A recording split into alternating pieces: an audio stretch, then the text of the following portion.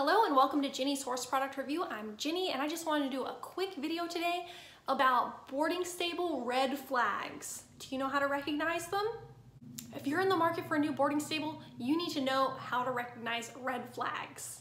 This is also really important if you've just moved to a new stable, because a lot of barns can look really good online and then when you get there, not so great in real life. Not always as good as they're making it out to be online. In other cases, perhaps when they show you the place, everything looks great, but once you get there, care can deteriorate and go downhill quick. So be on the lookout for these red flags. My number one red flag is like how the horses look. Are they all mad and cranky because they're being fed late? Do they seem ulcery? Things like that. Looking at how the horses currently look who are in this stable's care is like the number one predictor of the kind of care you're going to get. Are the horses in good weight? And you need to have a pretty critical eye on how to gauge weight in horses, because a lot of people will see horses that are fat and think that they look really healthy because they can't see ribs and things like that.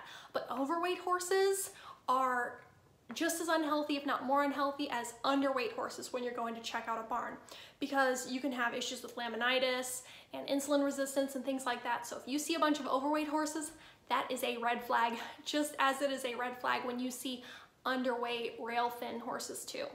Obviously, if you're seeing a lot of overweight horses, there's a risk for founder there and you don't want your horse to be put at risk for that. If you're seeing a lot of underweight horses, that might be an indicator that this barn is stingy with feed or hay.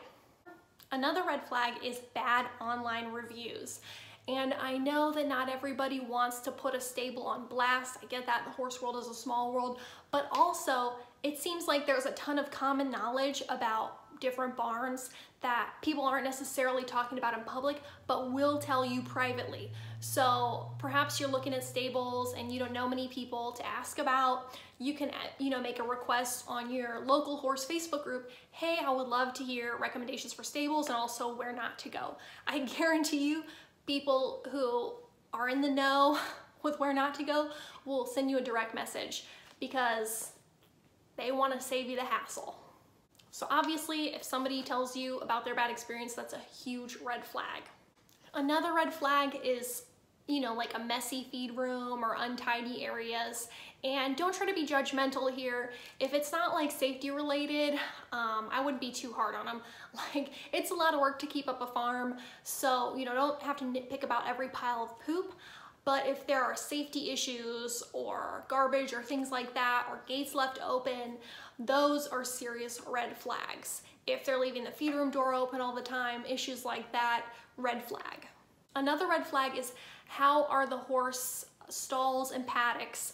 Are they clean? Are they filthy? Are there mountains of manure? Again, don't be too picky. Like, we don't have to get down to every single pile of poop, but you can tell if horses are living in clean paddocks or in filthy stalls. Just take note of that, and if they are filthy, red flag. Also, super important, water buckets. I can't tell you how many stables I've been at where the water doesn't get filled up properly. When I was a kid, we had a quarter horse named King, and the stable he was at, he was left in this is in Florida, in a paddock with no shade, and he ran out of water, and he was in distress, and a vet was there, saw him, said, put this horse inside, give him water. Barn manager didn't do that. When we got out there later in the day, he was in severe distress. He became anhydrotic and stopped sweating, and then he never really overcame that.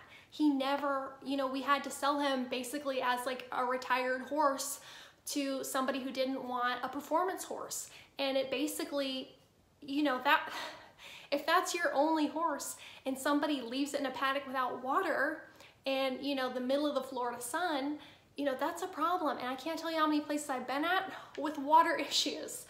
And this is like one of my most important things. Horses need water to stay hydrated, to keep their guts going. You can colic. I mean, who knows how many colics you see at these barns happen because they run out of water.